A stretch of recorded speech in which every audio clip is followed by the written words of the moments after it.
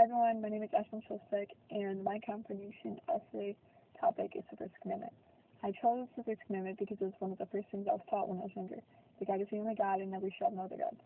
Isaiah 42 verse 8 says, I am the Lord, that is my name. I will not give my glory to another or my praise to idols. God teaches us that he wants us to give glory to him, above anyone or anything. We give him glory by placing his word above the word of anyone else.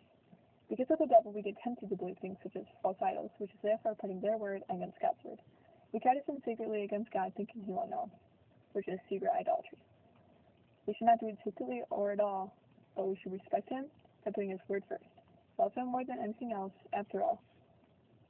1 John 4 verse 19 says, we love because he first loved us.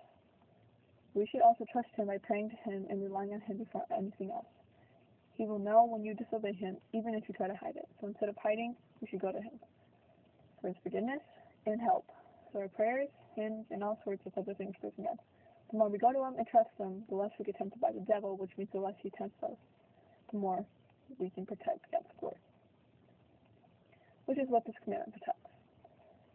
I'm ending with saying that we shouldn't ever have to worry about any temptations, because showing that we worry isn't trusting him, which we should, because we have faith that reminds us that he made us our world and everything else in it. So we can protect his glory because all he has done for us.